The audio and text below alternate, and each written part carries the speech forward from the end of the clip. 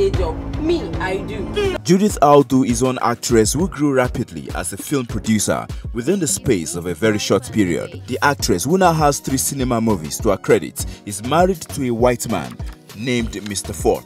Speaking on if the white man's union with the actress has made Judith a better filmmaker, Mr. Ford said that he didn't do much, but he only gave her a small push. Well, I can't do much. I can push small here and there, but at the end of the day, she's a hard-working person, and she would have been that even if I was not around. I'm glad if I can facilitate. I'm glad if I can coach and guide, but she has to attribute it to herself. She's the one getting out of bed in the morning and getting home very late to achieve this. So I'm only trying to help. While responding to what Mr. Ford said, Judith expressed that her husband has been the one giving her the push to be productive. Well, that's not true.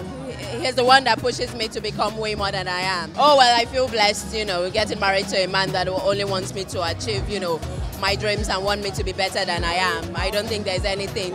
Money can buy that. That's priceless. And that was Nollywood actor, producer Judith Audu talking about how her husband has been the major push she needed to be a prolific movie producer.